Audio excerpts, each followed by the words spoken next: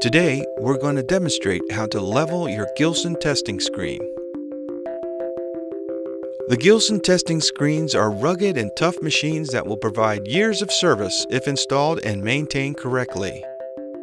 During vibration, an imbalanced or out-of-level unit can cause shifting of material to the sides of the screen trays, thereby decreasing screening efficiency. The Gilson testing screen must be leveled for effective and safe operation, and that starts with a level floor in which the unit will be anchored to using half-inch anchoring bolts and locking nuts. Following that, you can level the unit once it is positioned in its working location. Here are the steps to level your machine during initial installation and for maintenance purposes for existing units. First, remove all the screen trays from the unit.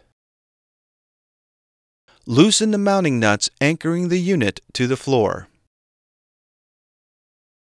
Perform an initial leveling of the outer case, front to back, side to side, by inserting metal shims under the feet until the top of the unit is level on all four edges. Do not level the unit by the top cover.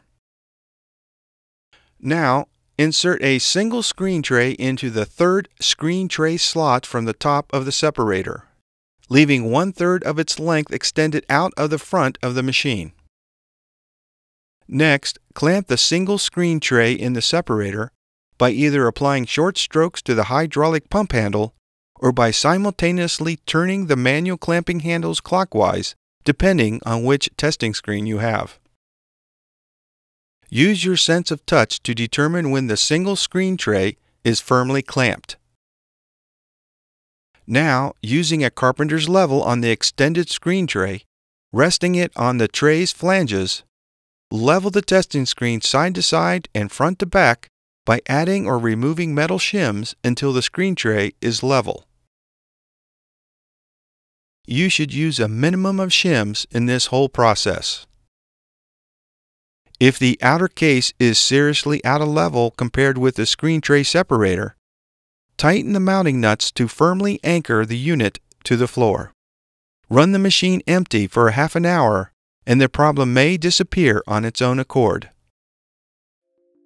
Once the unit is level, tighten the mounting nuts to firmly anchor the unit to the floor. Now, release the clamping pressure and insert the desired screen trays into your Gilson testing screen.